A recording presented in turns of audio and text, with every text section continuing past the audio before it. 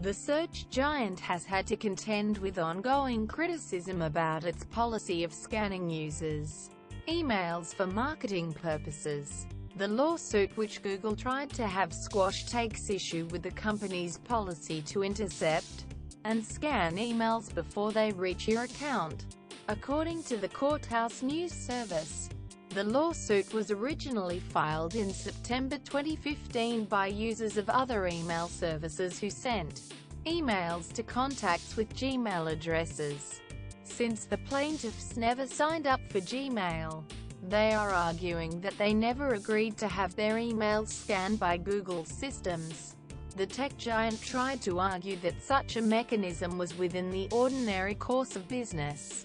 However, in a 38-page order, U.S. District Judge Lucy Koh said she didn't agree, while noting that Google needs to scan emails for purposes of spam and virus prevention. She dismissed the notion that scanning emails for the purpose of advertising is protected under the Ordinary Course of Business clause.